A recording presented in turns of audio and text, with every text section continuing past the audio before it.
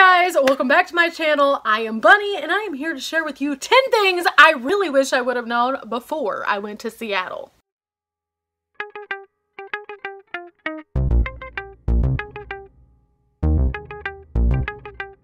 Start off by telling you a little bit about my wonderful Seattle adventure. I had wanted to go to Seattle for so long, like so long. I had started like a year and a half in advance just Googling places that might be of interest and getting so giddy and excited. And I had like this huge list of places that I wanted to go. It was ridiculous how many places I really truly wanted to go in Seattle. And then I got there and life changed a little bit. Now, if you didn't happen to see my Seattle adventures, please make sure that you check out the box somewhere on one of these sides over here, and you can check out both of the episodes where I had a really good time and I learned a lot of really interesting lessons. The first thing I learned about Seattle is if you are not a traffic kind of person, Seattle is not for you. No, it's not for you. I've driven all across the country and done all sorts of cool things in all sorts of unique, interesting, very packed places, and never have I experienced traffic quite like Seattle. Now, there are a few things that I learned about this traffic, however. I, first of all, didn't expect it, and that was the first thing. It was like, ah! And then I learned that had I have known this in advance, I could have planned a little bit differently on my navigation of the city. There are several different ways that you can get around the traffic, and I had no idea. I ended up cutting my trip short because I grew frustrated. How frustrated, you ask? Well, it was bad. It was very bad. It just... I felt suffocated.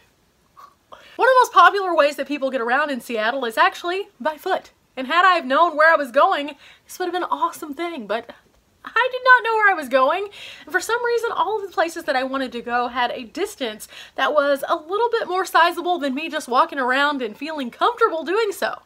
So, the other options that exist are light rail. I had no idea. Also, more commonly used, Uber and Lyft are available, and I probably would have used that if I would have felt a little bit more confident and comfortable in the location that I was parked. Because number two is definitely parking. Parking can become really interesting really quickly because of the traffic. How, you ask? How? How is it interesting? What's different? How is it any different than any other city? What's up? Does it cost more? What's going on? The price of parking wasn't actually that terrible. It's very comparable to other cities, and that part wasn't the problem.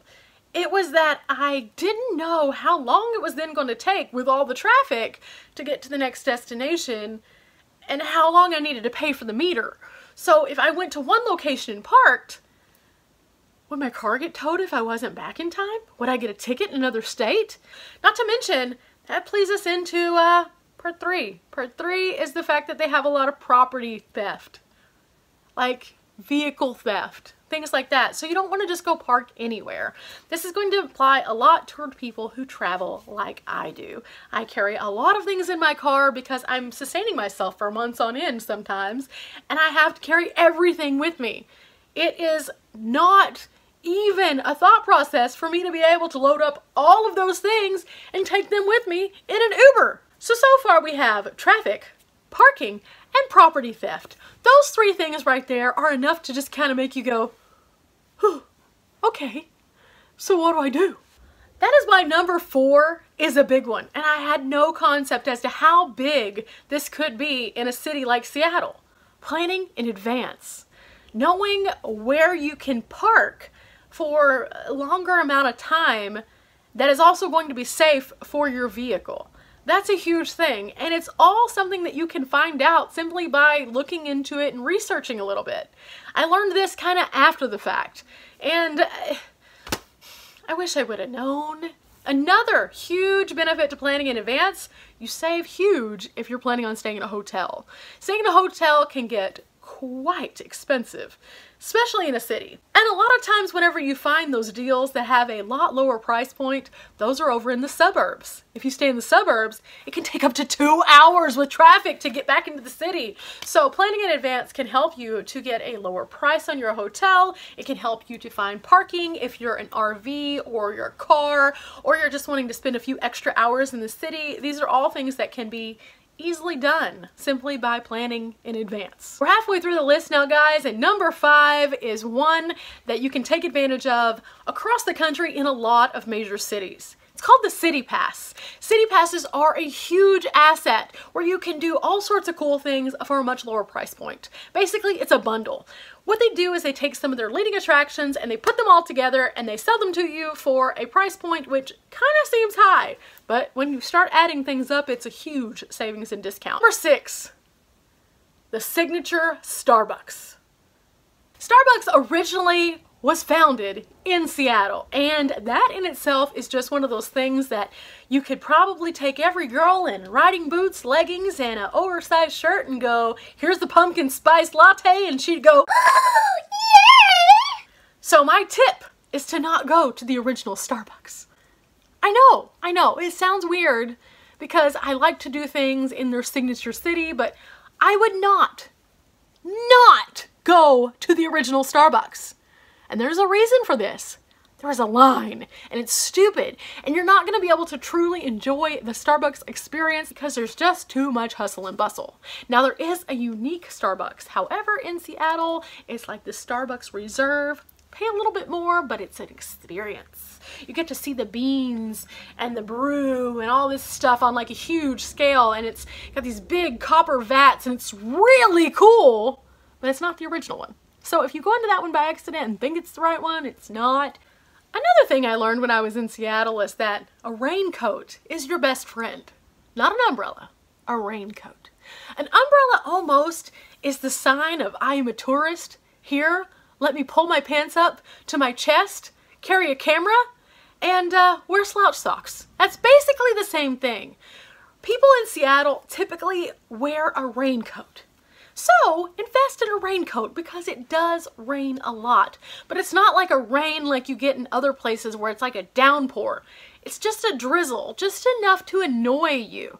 And there's no reason for you to pop out this big umbrella, walk around like a human target, and just let everybody know that you're a tourist. Speaking of being a tourist, there are tours, and I do encourage you to take them. Number 8 is definitely indulge yourself with a tour. Not only does this allow you access to a lot of attractions, you also a lot of times get to skip the line, which is kind of cool. You have buses that actually take you around, which completely gets you out of that whole traffic thing in the first place. And you have somebody who actually knows what they're talking about telling you about it. And so you get this really interesting look at Seattle that most would not have had they have not taken a tour. That doesn't mean you have to look like a tourist though.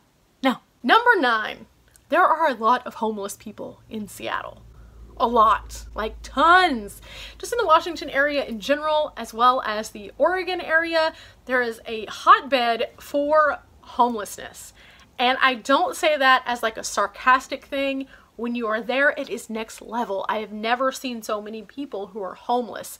It's a real population epidemic, and I'm not sure what has caused it, but just know that if you are traveling to these areas, you will see a lot of homeless people. And a lot of times people feel very threatened by homeless people or pressured by homeless people, and you don't have to. If someone comes up to you and asks you for money or anything like that, you can say no and walk away. If someone is obviously harassing you, bothering you, they have tons of police that you can call if you do feel threatened. However, for the most part, people just mind their business.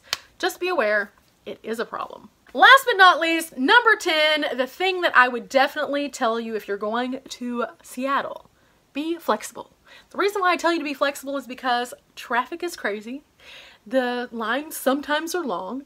Depending on what kind of event that you're going to or what kind of place that you're visiting, you will want to make sure that you're able to fully appreciate it. I went to the Museum of Pop Culture. I parked in a 2-hour parking lot. Spent 3.5 hours in there, and I felt like I rushed the last 2 exhibits because I was like, oh my gosh, I didn't pay for parking. I'm gonna get towed. Give yourself flexibility and time. This is a huge thing. You're experiencing this maybe for the only time that you might in life, and so make sure that you're enjoying it. Thank you guys for joining me for the top 10 things I wish I would have known before I went to Seattle. I hope at least a couple of these have hit home for you and been beneficial.